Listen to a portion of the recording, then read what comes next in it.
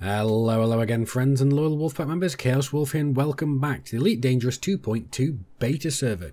And what we're going to be having a look at this time is the Orca yet again.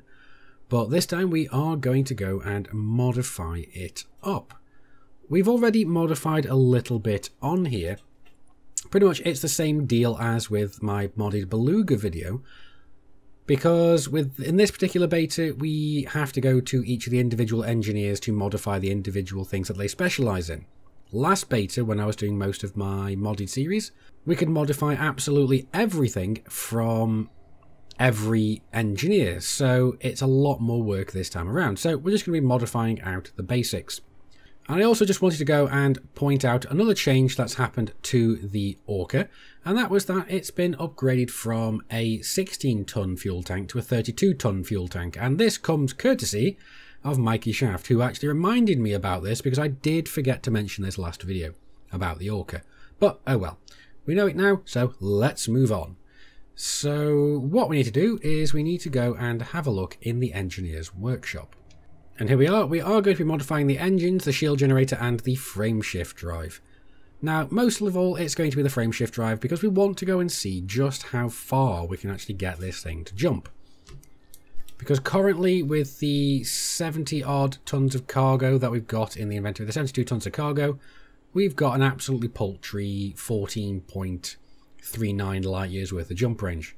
Why have we got cargo? Because the engineers are working for fish on the beta. So that's what we're going to be working with, because on average the jump range on this is about 17 light years.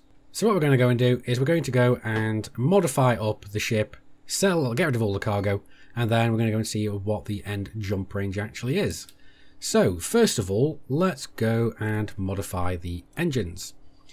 So what I'm thinking is we're not planning to go and have this ship be a combat ship, so we're not expecting to be in combat all that much or be using all that much heat. So what I'm thinking is we might want to go for dirty drive tuning just for the sake of it.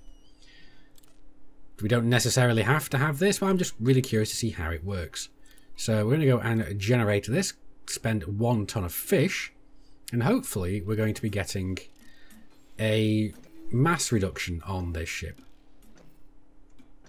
So everything else is in the red apart from the optimal multiplier, so that's how well we're going to be going, and that's even getting maxed out. So there we go, look at that. 17% up, that's beyond the maximum capacity there. And yeah, okay, no, that's fine by me, I'm not complaining. So let's go and apply that. Next, we're going to move on to the shield generator. And what I'm thinking is, do we have lightweight shields? Enhanced low power shields. What does this do? Power draw. Yep. Optimal hull mass. Reduce mass. Oh yeah, there we go. So we'll give this a go. Now, the reason we're going for this one is because it does give us a mass reduction. I'm just curious to see how it ends up going. But the optimal strength will hopefully go up. So let's go and see how this goes.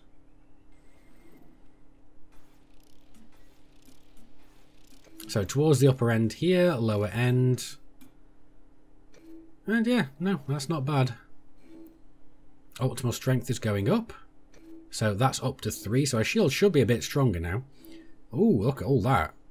Broken regen rate's gone down a little bit. So it'll take a little bit longer for the shields to regen. But we're losing 10% mass. So that's not too bad. So let's go and apply that one. Now let's go for the frame shift drive. Now what we're going to be going for is the best of the increased FSD range. And I am going to go and end up rolling on this a few times, because currently, what are we on now? Now, bear in mind, we have been losing cargo, but yeah, 14.46. So we got a little bit more out of it, but like I said, we can't really tell anything yet until we get rid of all the cargo. So let's see how we do on this one. So mass is going to be going up, integrity is going to be going down, power draw is going to be going up, but the optimal mass, this is what we want. We want to get this maxed out to potentially have mass get reduced even further. So no, that's not perfect. So let's try again. I'm going to go and roll this a few times until I get an ideal roll. So see you guys in a minute. Now this one isn't bad. We've ended up having one of the lowest mass increases we could have hoped for, and we're also maxed out on optimal mass. So I'm going to go and apply this one. But I am going to go and roll a couple more times just to see if we can get something a little bit better. Okay, so I have gone and rolled with every single remaining ton of fish that we had, and this was the best we came up with, which was a reduction of 1% mass, but an increase of, or a decrease even, an optimized mass by 3%. So I don't think this is quite good enough to go and apply. So we're going to go and discard. So now we are completely empty of fish. Let's go and see what our jump range is. So I'm rather curious. 23.47 light years. So it's not ideal, but it's not terrible either. So at least we've managed to get the ship up to a respectable kind of jump range. Because like I said, we were originally at about 17 light years. So this isn't bad at all. So what I want to do really is go and jump out and go and see just how maneuverable this thing's gotten with dirty drive tunings. So let's go and find out. Okay, so here we are back in deep space. So what we're going to do now is check out just how quickly this ship goes from a standing start to fully accelerated.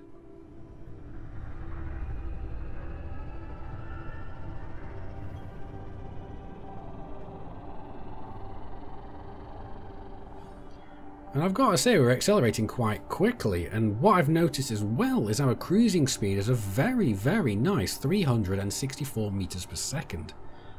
Now, if that's our cruising speed, I'm rather curious to see what our boosting speed is going to be. So we had about 440, 456, I think that was, that I saw top there. So let's see, it's 57, let's see if we can beat that. 89, 459, so virtually 460 meters per second. So that's not bad. Now, what I want to go and see is how much more maneuverable this has gone. So let's get back down into the sweet spot and go and see just how well this thing pitches. So this thing pitches very, very quickly and very, very nicely, especially with these dirty drive tunings. So there we go, and let's just go and see. Ooh, it's actually got very nice yaw as well, which is something I don't usually go and check. But I was just rather curious. So let's see how well we can go and do a flight assist off boost turn.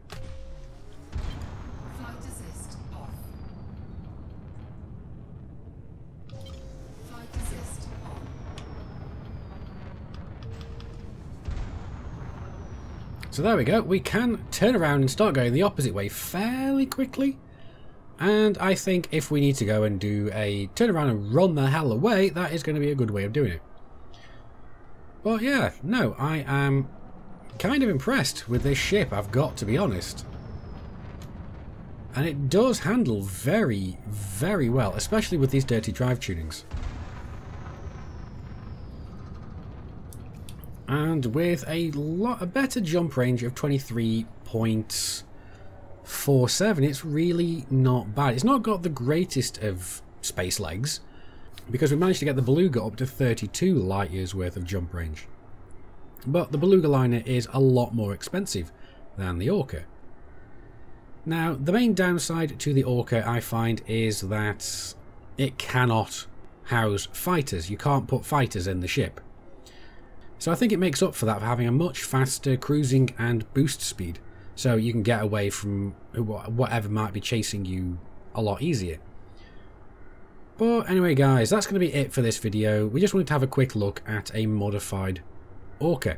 Now I'm not going to go and take this into any combat because we've seen that with the Beluga.